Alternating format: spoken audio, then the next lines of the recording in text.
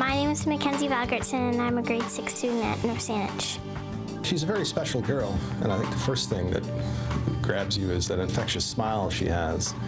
And then once you get to know her, her only concern is looking after other people. We do bottle drives and silent auctions and other stuff. She did a lot of fundraising. We've just recently done a big raffle where we sold tickets and had prizes for that. She does coin drives, for bottle drives. She's over $40,000 for what she's donated to the Variety Association. What made you want to do a bottle drive? To raise money to help them.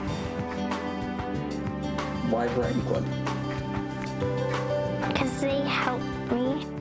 She has a condition which makes her allergic to sunlight, UV lighting, even light from ordinary light bulbs. When she was quite young, they needed a lot of help to make a lot of the changes, things like special windows, special lighting, you know, sourcing out for her to have special outfits, the specialists to understand for her care.